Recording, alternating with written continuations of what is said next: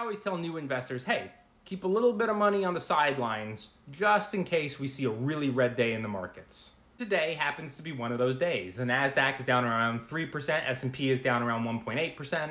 Amazon, Netflix, Nvidia, Apple, Meta, all big tech stocks all getting crushed. What's up today? Procter & Gamble, Johnson & Johnson, dividend stuff, that's why you gotta be diversified. I just got a DM from someone like 5 minutes ago saying, what do you do when your stocks are plummeting?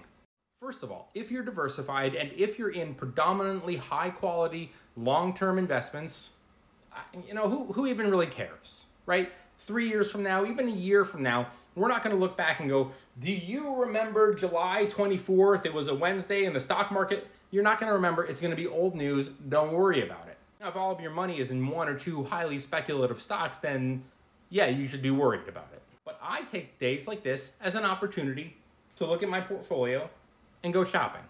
Remember, you're in these investments for 10, 20, or 30 years. You're not in these investments for a week or 2 weeks or next month. So zoom out, take a deep breath, relax, smash that follow, and remember, it's all gonna be fine.